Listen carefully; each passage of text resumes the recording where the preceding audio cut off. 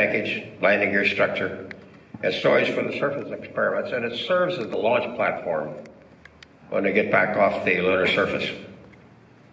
The ascent stage basically contains everything you need to stay alive.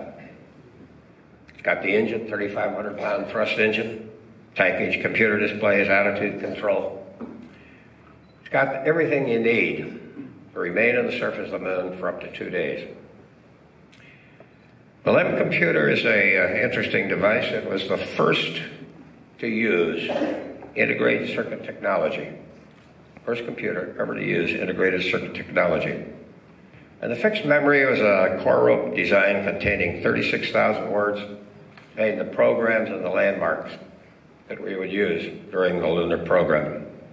The erasable memory was 2,000 words.